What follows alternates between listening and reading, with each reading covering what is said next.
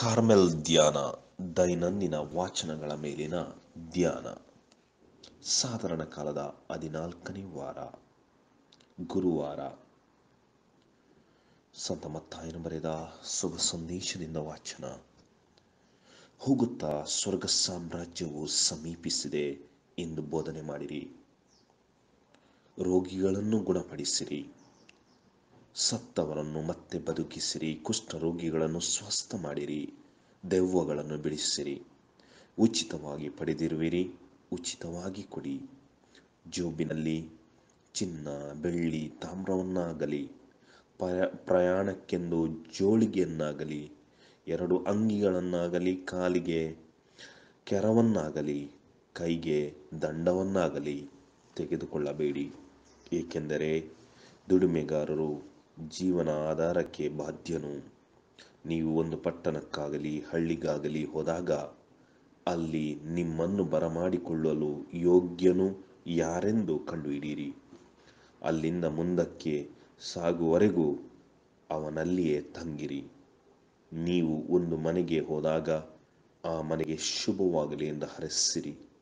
ಆ ಮನೆಯವರು ನಿಮ್ಮನ್ನು ಸ್ವಾಗತಿಸಿದರೆ ನಿಮ್ಮ ಆಶೀರ್ವಾದ ಅವನ ಮೇಲೆ ನೆಲೆಸಲು.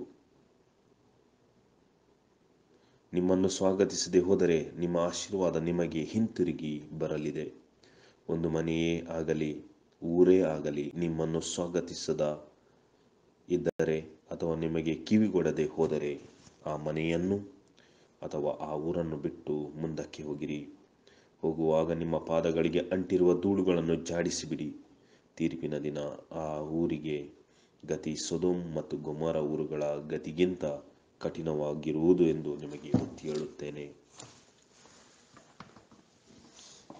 ಪ್ರಭುವಿನ ಶುಭ ಸಂದೇಶವಿದು. ಕ್ರಿಸ್ತರೇ ನಿಮಗೆ ಸ್ತುತಿಯಾಗಲಿ. ಕಾರ್ಮೆಲ್ ಧ್ಯಾನವನ್ನು ಆಲಿಸುವ ಪ್ರಿಯ ಸಹೋದರ ಮತ್ತು ಸಹೋದರಿಯರೇ, ಇಂದಿನ ಶುಭ ಸಂದೇಶದಲ್ಲಿ ಯೇಸು ಹೇಗೆ ಸ್ವರ್ಗ ಸಾಮ್ರಾಜ್ಯವನ್ನು ಪ್ರಸರಿಸುವುದು ಎಂಬುದರ ಒಂದು ವಿಧಾನವನ್ನು ತಮ್ಮ ಶಿಷ್ಯರಿಗೆ ಹೇಳುತ್ತಾರೆ. ಮೊತ್ತ ಮೊದಲಾಗಿ ಅವರು ಹೇಳಿದ ಆ ವಿಧಾನದಲ್ಲಿ ನಾವು ನೋಡುತ್ತೇವೆ, ಸ್ವರ್ಗ ರಾಜ್ಯ ಸಮೀಪಿಸಿದೆ ಎಂದು ಬೋಧನೆ ಮಾಡಿರಿ. ಎಲ್ಲರಿಗೂ ಹೇಳಿ, ಸ್ವರ್ಗ ರಾಜ್ಯ ಸಮೀಪಿಸಿದೆ. ಸ್ವರ್ಗ ರಾಜ್ಯ ಸಮೀಪಿಸಿದೆ. ಆದರೆ ಏನು ಮಾಡಬೇಕು? ಪಶ್ಚಾತ್ತಾಪ ಪಟ್ಟು ದೇವರಿಗೆ ಅಭಿಮುಖರಾಗಿರಿ, ಪಾಪಕ್ಕೆ ವಿಮುಖರಾಗಿರಿ. ಸ್ವರ್ಗ ಸಾಮ್ರಾಜ್ಯಕ್ಕೆ ನಿಮ್ಮನ್ನೇ ನೀವು ಸಿದ್ಧಗೊಳಿಸಿರಿ. ಈ ಮಾತನ್ನು ಖಡಾಖಂಡಿತವಾಗಿ ಎಲ್ಲರಿಗೂ ಹೇಳಿ. ಯಾರು ಅಜ್ಞಾನದಲ್ಲಿರಬಾರದು. ನಮ್ಮ ಜೀವನದಲ್ಲಿಯೂ ನಮಗೆಯೂ ಕೂಡ ಅವಕಾಶ ಸಿಕ್ಕಿದಾಗ ಯೇಸುವೇ ರಕ್ಷಕ, ಸ್ವರ್ಗ ಸಾಮ್ರಾಜ್ಯದ ದಾರಿ, ಅವರೇ ಮಾರ್ಗ, ಅವರೇ ಸತ್ಯ ಮತ್ತು ಜೀವ ಎಂಬುದಾಗಿ ನಾವು ಹೇಳಬೇಕು. ಎರಡನೇದಾಗಿ ಯೇಸು ಹೇಳ್ತಾರೆ, ರೋಗಿಗಳನ್ನು ಗುಣಪಡಿಸಿರಿ, ಸತ್ತವರನ್ನು ಮತ್ತೆ ಬದುಕಿಸಿರಿ, ಕುಷ್ಠರೋಗಿಗಳನ್ನು ಸ್ವಸ್ಥ ಮಾಡಿರಿ, ದೆವ್ವಗಳನ್ನು ಬಿಡಿಸಿರಿ. ನಮ್ಮ ಕಾರ್ಯಗಳು ಮತ್ತೆ ಮೊದಲನಾಗಿ ನಮ್ಮ ಮಾತಿನ ಮೂಲಕ ದೇವರ ಸಾಮ್ರಾಜ್ಯ ಸಮೀಪಿಸಿದೆ ಎಂದು ನಾವು ಬೋಧಿಸಬೇಕು ಧೈರ್ಯದಿಂದ.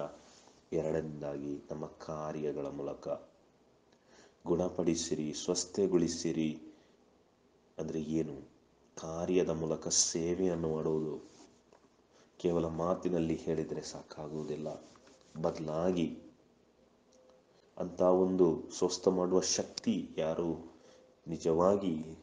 ಯಾರಲ್ಲಿ ದೈವ ಭಕ್ತಿ ಇದೆ, ಯಾರಲ್ಲಿ ಸ್ವರ್ಗ ಸಾಮ್ರಾಜ್ಯ ಈಗಾಗಲೇ ಸ್ಥಾಪನೆಯಾಗಿದೆ ವೈಯಕ್ತಿಕ ಜೀವನದಲ್ಲಿ, ಅಂಥವರಿಗೆ ಇತರರನ್ನು ಸ್ಪರ್ಶಿಸುವ ವಿಶೇಷ ಶಕ್ತಿ ದೊರೆಯುತ್ತದೆ.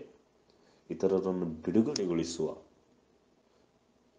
ಅದಿರಬಹುದು ಪಾಪದಿಂದ, ರೋಗದಿಂದ. ಅನೇಕ ಬಾರಿ ಒಬ್ಬ ವ್ಯಕ್ತಿ ಪಾಪದಿಂದ ಬಿಡುಗಡೆಗೊಂಡಾಗ ರೋಗವು ಬಿಡುಗಡೆ ಆತಗೊಳ್ಳುತ್ತಾನೆ, ಸ್ವತಂತ್ರನಾಗುತ್ತಾನೆ, ಸ್ವತಂತ್ರ ಮಗು ಆಗಿ ದೇವರ ಮಗುವಾಗಿ ಹೊರಹೊಮ್ಮುತ್ತಾನೆ. ಅದಕ್ಕಾಗಿ ಕಾರ್ಯರೂಪದಲ್ಲಿಯೂ ನಾವು ಕೂಡ ಇತರರಿಗೆ ಬಿಡುಗಡೆಗೊಳಿಸಲು ನಾವು ಕೆಲಸವನ್ನು ಮಾಡಬೇಕು. ಮೂರನೇದಾಗಿ ಇದನ್ನೆಲ್ಲ ನಾವು ಹೇಗೆ ಮಾಡಬೇಕು? ಉಚಿತವಾಗಿ ಕೊಡಿ. ಉಚಿತವಾಗಿ ಪಡೆದಿದ್ದನ್ನು ಉಚಿತವಾಗಿ ಕೊಡಿ. ಜೇಬಿನಲ್ಲಿ ಚಿನ್ನ, ಬೆಳ್ಳಿ, ತಾಮ್ರವಾಗಲಿ ಯಾವುದನ್ನೂ ಇಟ್ಟುಕೊಳ್ಳಬೇಡಿ. ಪವಿತ್ರಾತ್ಮರು ನಮಗೆ ಉಚಿತವಾಗಿ ಕೊಡಲಾಗಿದೆ. ದೇವರ ವಾಕ್ಯ ನಮಗೆ ಉಚಿತವಾಗಿ ಕೊಡಲಾಗಿದೆ. ದೇವರ ಪ್ರೀತಿ ಮತ್ತು ಕೃಪೆ ನಮಗೆ ಉಚಿತವಾಗಿ ನೀಡಲಾಗಿದೆ. ನಾವು ಅದಕ್ಕೆ ದುಡ್ಡು ಕೊಡಲಿಲ್ಲ. ಅಷ್ಟೇ ಅಲ್ಲ, ನಮ್ಮ ಈ ಜೀವನ ಕೂಡ ಉಚಿತ, ನಮ್ಮ ಈ ಭಾಷೆ ಕೂಡ ಉಚಿತ, ನಮಗೆ ಸಿಕ್ಕ ಎಲ್ಲ ಅವಕಾಶಗಳು ಉಚಿತ. ದೇವರು ಕೊಟ್ಟ ದೊಡ್ಡ ವರದಾನ. ಎಲ್ಲ ವರದಾನವನ್ನು ದೇವರ ಸಾಮ್ರಾಜ್ಯವನ್ನು ಸ್ಥಾಪಿಸಲು ನಾವು ಉಪಯೋಗಿಸಬೇಕು. ಅದಿರಬಹುದು ಶ್ರೀಮಂತಿಕೆ, ದುಡ್ಡು, ಸಂಪತ್ತು ಕೆಲವರಲ್ಲಿ ಇರಬಹುದು. ಅದು ಕೂಡ ದೇವರು ಕೊಟ್ಟ ದೊಡ್ಡ ಉದಾರ ಕೊಡುಗೆ. ಅದು ಕೇವಲ ನಮ್ಮ ಏಳಿಗೆಗೆ, ನಮ್ಮ ಸ್ವಾರ್ಥಕ್ಕೆ ಮಾತ್ರವಲ್ಲ, ಇತರರ ಏಳಿಗೆಗೆ, ಸಮಾಜದ ಏಳಿಗೆಗೆ, ಯಾರು ಬಡ ಬಗ್ಗರಿದ್ದಾರೆ ಅವರ ಏಳಿಗೆಗೆ ಅದನ್ನು ಉಪಯೋಗಿಸಿದಾಗ ಮಾತ್ರ ದೇವರು ಕೊಟ್ಟ ಉಚಿತವಾಗಿ ಕೊಟ್ಟ ವರದಾನ ಉಚಿತವಾಗಿ ಕೊಟ್ಟಾಗ ಮಾತ್ರ ಅದು ಸಂಪೂರ್ಣರಾಗ್ತದೆ. ಉಚಿತವಾಗಿ ಪಡೆದದ್ದನ್ನು ಉಚಿತವಾಗಿ ನಾವು ಕೊಡೋಣ, ಅದು ಬಹಳ ಮುಖ್ಯ. ಅದಕ್ಕಾಗಿ ಯೇಸು ಹೇಳ್ತಾರೆ, ಯಾವುದಕ್ಕೂ ಅಂಟಿಕೊಳ್ಳಬೇಡಿ. ಚಿನ್ನ, ಬೆಳ್ಳಿ, ತಾಮ್ರ, ಜೋಳಿಗೆ, 2 ಅಂಗಿಗಳಾಗಲಿ, ಕಾಲಿಗೆ. ಇದರ ಅರ್ಥ ಏನು? ಯೇಸು ಇದರ ಅರ್ಥ ನಾವು ದಾರಿದ್ರ್ಯದಲ್ಲಿ ಜೀವಿಸಬೇಕು, ನಿರ್ಗತಿಕರಾಗಿ ಜೀವಿಸಬೇಕಂತಲ್ಲ. ಪ್ರಾಪಂಚಿಕ ಯಾವುದೇ ವಸ್ತುಗಳಿಗೆ ಅಂಟಿಕೊಳ್ಳದೆ ಇರಬೇಕು. ಚಿನ್ನ, ಬೆಳ್ಳಿ, ತಾಮ್ರ ಅಂದರೆ ದುಡ್ಡು. ಮನುಷ್ಯನಿಗೆ ದುಡ್ಡಿನ ಒಮ್ಮೆ ಅದರ ಆಸೆ, ಲೋಭ ಅಂಟಿಕೊಳ್ತದೋ ಮತ್ತೆ ಎಲ್ಲವೂ ವ್ಯರ್ಥವಾಗ್ತದೆ. ಆತನಿಗೆ ಸಂಬಂಧಗಳು, ಆಧ್ಯಾತ್ಮಿಕತೆ ಎಲ್ಲವೂ ಮಾಯ. ಯಾಕೆಂದರೆ ಆತನಿಗೆ ದುಡ್ಡೇ ದೇವರಾಗಿ ಬಿಡ್ತಾರೆ. ಅದಕ್ಕಾಗಿ ಅದಕ್ಕೆ ಅಂಟಿಕೊಳ್ಬಾರ್ದು. ಹಾಗೆ ಜೋಳಿಗೆ, 2 ಅಂಗಿಗಳಾಗಲಿ, ಕೆರಗಳನ್ನಾಗಲಿ. ಅಂದರೆ ಏನು? ಕೆಲವು ಮನುಷ್ಯರು ಅಂಟಿಕೊಳ್ಳುತ್ತಾರೆ ಸ್ವ ಸುಖಕ್ಕಾಗಿ, ಶಾರೀರಿಕ ಸುಖಕ್ಕಾಗಿ. ತಮ್ಮ ಶರೀರವನ್ನು ಹೇಗೆ ಸುಖಪಡಿಸುವುದು, ತಮ್ಮ ಶರೀರದ ಸುಖವನ್ನು ಹೇಗೆ ಅನುಭವಿಸುವುದು, ಅದಿರ್ಬೋದು ಅತಿಯಾಗಿ ತಿನ್ನುವುದು, ಕುಡಿಯುವುದು, ಅಥವಾ ಲೈಂಗಿಕ ಸಂಬಂಧಗಳಿರ್ಬೋದು. ಹೀಗೆ ಅನೇಕ ಬಾರಿ ನಾವು ನಮ್ಮ ಶರೀರವನ್ನು ಸುಖಪಡಿಸುವ ಕಾರ್ಯದಲ್ಲಿ ತಲ್ಲೀನರಾಗ್ತೇವೆ. ಸುಖ ನೀಡುವ ನಮ್ಮ ಶರೀರಕ್ಕೆ ಸಾಕಷ್ಟು ನಾವು ಸುಖವನ್ನು ನೀಡ್ತಾ ಹೋಗ್ತೇವೆ. ಇಂಥ ವ್ಯಕ್ತಿ ಖಂಡಿತ ದೇವರ ಸಾಮ್ರಾಜ್ಯವನ್ನು ತನ್ನ ಜೀವನದಲ್ಲಿಯೂ ಸ್ಥಾಪಿಸಲು ಸಾಧ್ಯವಿಲ್ಲ. ದೇವರ ಸಾಮ್ರಾಜ್ಯವನ್ನು ಹರಡಲು ಆತನಿಗೆ ಸಾಧ್ಯವಿಲ್ಲ. ಅದಕ್ಕಾಗಿ ಇಂಥ ಒಂದು ಗುಲಾಮತ್ವದಿಂದ, ಶಾರೀರಿಕ ಸುಖದ ಗುಲಾಮತ್ವದಿಂದ ಮನುಷ್ಯ ಹೊರಗೆ ಬರಬೇಕು. ಆಗ ಮಾತ್ರ ದೇವರ ಸಾಮ್ರಾಜ್ಯ ಸ್ಥಾಪಿಸಲು ಸಾಧ್ಯವಾಗಿ ಅಂತ ಹೇಳ್ತಾರೆ ಯೇಸು. ನೀವು ಒಂದು ಪಟ್ಟಣಕ್ಕೆ, ಹಳ್ಳಿಗೆ ಹೋದಾಗ ಅಲ್ಲಿ ನೀವು ತಂಗಬೇಕು.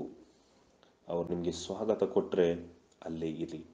ಆ ಮನೆಗೆ ಶುಭವಾಗಲಿ ಅಂತ ಹಾರೈಸಿ, ಆ ಮನೆಯಲ್ಲಿ ಶಾಂತಿ ನೆಲೆಸಲಿ ಅಂತ ಹಾರೈಸಿ. ಹಾಗೆ ನೀವು ಯಾರನ್ನು ಆಶೀರ್ವದಿಸುತ್ತೀರಿ, ಆ ಆಶೀರ್ವಾದ ಅವರಲ್ಲಿ ನೆಲೆಸುತ್ತದೆ. ಯಾರು ನಿಮ್ಮನ್ನು ಸ್ವಾಗತಿಸಿ ಹೋಗ್ತಾರೆ, ಅವರಿಂದ ನಿಮ್ಮ ಮಾತಿಗೆ ಕಿವಿಗೊಡದೆ ಹೋಗ್ತಾರೆ, ಆ ಊರನ್ನು ಬಿಟ್ಟು ಹೋಗಿ ಅಂತ ಹೇಳ್ತಾರೆ. ಯಾವ ಮನುಷ್ಯ ಆಶೀರ್ವಾದದಿಂದ ಕೂಡಿದ್ದಾನೆ, ಆತ ಇತರರಿಗೆ ಆಶೀರ್ವಾದವನ್ನು ನೀಡಿದಾಗ ಆ ಆಶೀರ್ವಾದ ಅವರಲ್ಲಿ ನೆಲೆಸುತ್ತದೆ. ಇದಕ್ಕೆ ಉದಾಹರಣೆ, ಆದಿಕಾಂಡದಲ್ಲಿ ದೇವರು ಅಬ್ರಹಾಮನಿಗೆ ಹೇಳ್ತಾರೆ, ನೀನು ಜನಾಂಗಕ್ಕೆ ಆಶೀರ್ವಾದವಾಗಿ ಮಾರ್ಪಡುವೆ, you will be N blessing. ಆದರೆ ನೀನು ಯಾರಿಗೆ ಆಶೀರ್ವಾದವನ್ನು ನೀಡುತ್ತಿ ಅವರಿಗೆ ಆಶೀರ್ವಾದ ದೊರಕುವುದು. ಆದರೆ ನೀನು ಯಾರಿಗೆ ಕೇಡನ್ನು ಬಯಸ್ತೀವಿ ಅವರಿಗೆ ಕೇಡು ದೊರಕುವುದು ಅಂತ. ಅಂದರೆ ನಾವು ಯಾವಾಗ ದೇವರ ಒಂದು ಸಾಧನವಾಗ್ತೇವೆ, ನಾವೇ ಒಂದು ದೊಡ್ಡ ಆಶೀರ್ವಾದವಾಗಿ ಮಾರ್ಪಡುತ್ತೇವೆ ನಮ್ಮ ಕುಟುಂಬಕ್ಕೆ, ನಮ್ಮ ಸಮಾಜಕ್ಕೆ. ಯಾಕೆಂದರೆ ದೇವರೇ ನಮ್ಮ ಅಲ್ಲಿ ನೆಲೆಸುತ್ತಾರೆ. ಆದರೆ ನಾವು ದೇವರಿಂದ ಆ ಆಶೀರ್ವಾದ ಪಡೆದ ವ್ಯಕ್ತಿಯ ಆಶೀರ್ವಾದವನ್ನು ಪಡೆಯಲು ನಮ್ಮಲ್ಲಿ ಉತ್ಸುಕರಾಗಿರಬೇಕು. ಅನೇಕ ಬಾರಿ ನಾವು ಯಾವಾಗ ಈ ಆಶೀರ್ವಾದವನ್ನು ಒಬ್ಬ ಆಶೀರ್ವಾದ ಹೊಂದಿದ ವ್ಯಕ್ತಿಯಿಂದ ಪಡೆಯಲು ಹಿಂಜರಿಯುತ್ತೇವೆ, ಆ ಆಶೀರ್ವಾದ ನಮಗೆ ದೊರಕುವುದಿಲ್ಲ. ದೇವರು ಯಾರೇ ಒಂದು ಕೀಳು ಮಟ್ಟದ ಸಾಧನವನ್ನು ನಮಗೆ ಹರಸಲು ಉಪಯೋಗಿಸ್ಬೋದು. ಅದಿರ್ಬೋದು ಒಬ್ಬ ಮನುಷ್ಯ, ಅದಿರ್ಬೋದು ಒಂದು ಪುಸ್ತಕ, ಅದಿರ್ಬೋದು ಒಂದು ಘಟನೆ, ಯಾವುದೇ ಇರ್ಬೋದು. ಆದರೆ ಅದರಲ್ಲಿ ದೇವರ ಚಿತ್ತ, ದೇವರ ಯೋಜನೆಯನ್ನು ನೋಡುವಂತಹ ವಿಶೇಷವಾದ ಒಂದು ಮನೋಭಾವ, ವಿಶಾಲವಾದ ಹೃದಯ ನಮ್ಮಲ್ಲಿದ್ದಾಗ ಮಾತ್ರ ನಾವು ದೇವರ ಆಶೀರ್ವಾದವನ್ನು ಸಂಪೂರ್ಣವಾಗಿ ಪಡೆಯಲು ಸಾಧ್ಯವಾಗ್ತದೆ. ಪ್ರಿಯರೇ, ಕಾರ್ಮೆಲ್ ಧ್ಯಾನ ದೈನಂದಿನ ವಾಚನಗಳ ಮೇಲಿನ ಧ್ಯಾನ. ಈ ಧ್ಯಾನವನ್ನು ನಿಮಗೆ ಪ್ರಸ್ತುತಪಡಿಸಿದ್ದಾರೆ ಬಾಲಯೇಸುವಿನ ಪುಣ್ಯಕ್ಷೇತ್ರ ಪುಷ್ಪಾಶ್ರಮ, ಮೈಸೂರು, ಇಲ್ಲಿನ ಕಾರ್ಮೆಲ್ ಯಾಜಕರು. ಇನ್ನು ಈ ಧ್ಯಾನವನ್ನು ನಿಮಗೆ ನೀಡಿದ್ದಾರೆ 1ನೇ ಸ್ವಾಮಿ ವಿಜಯ ಡಿಕಾಸ್ಟಾ.